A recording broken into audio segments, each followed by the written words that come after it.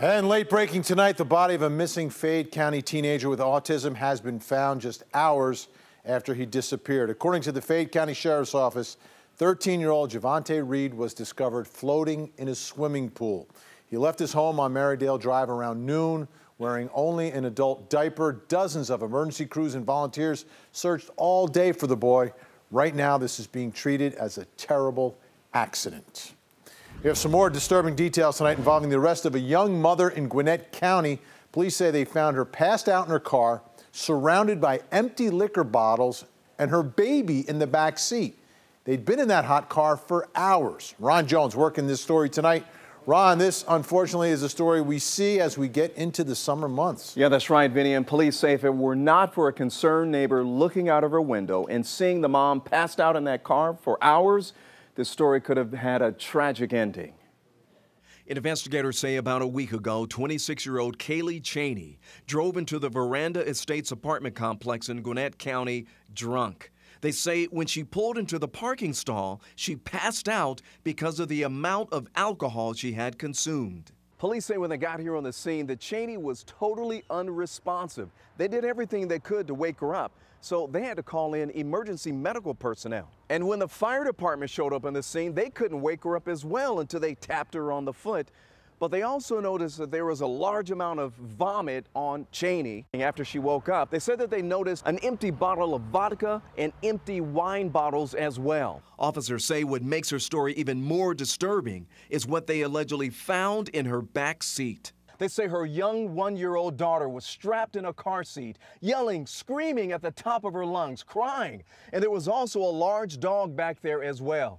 At this point, investigators don't know how long both of them had been in the back of her car.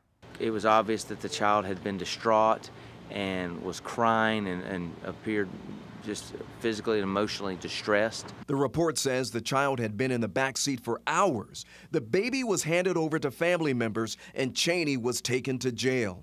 Officers say it was a hot day and they're glad they got to the child in time. According to a USA Today report, on average, 37 children die every year in America because of hot car deaths. 37. In this case, the child survived. We're thankful for that person to report that so it didn't go any longer than it already had to cause that child any more stress or discomfort. And once again, police say that the child and the dog, they're going to be A-OK. However, that mom is facing multiple charges, including DUI and child endangerment. All right, turning now to a disturbing story on your speed feed, folks.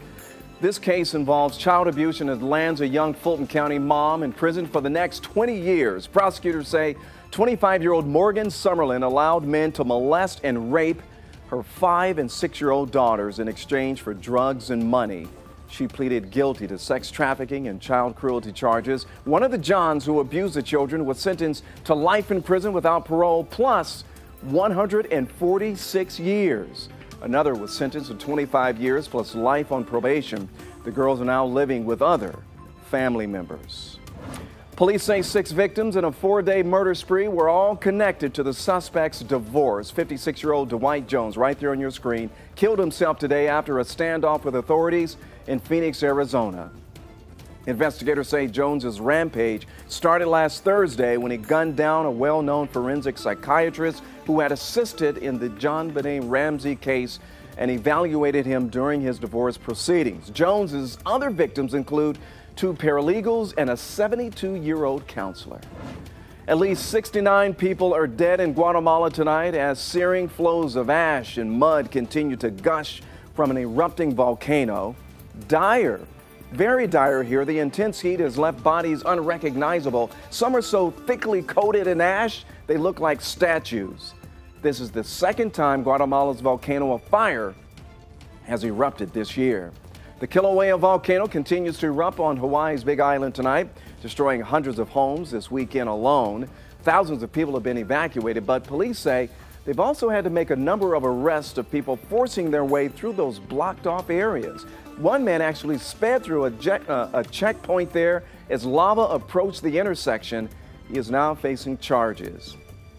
And this makes it tough for the first responders as well, Vinny. Oh, absolutely. It makes it more dangerous for everyone because they're going to try to save those lives, but those people are putting everyone's lives at risk.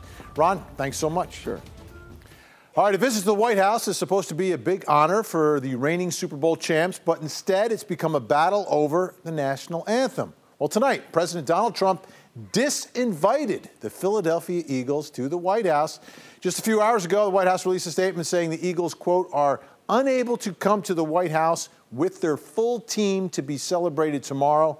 It then calls out the team, saying they disagree with their president because he insists that they proudly stand for the national anthem, hand on heart, in honor of the great men and women of our military and the people of our country.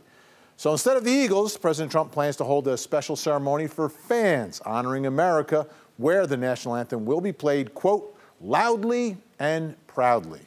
Well, of course, social media buzzing about this one. There's a lot of support for the team. People like Selene tweeting that the Eagles are standing up to Trump more than all of the GOP combined, but others say the president made the right call.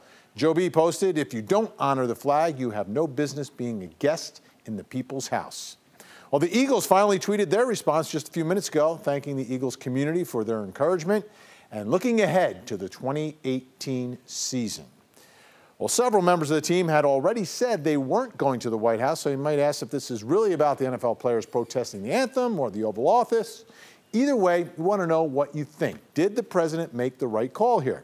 Grab your phone or tablet, go to 11live.com/vote. We'll keep the poll going during the late feed and check on the results later on in the program.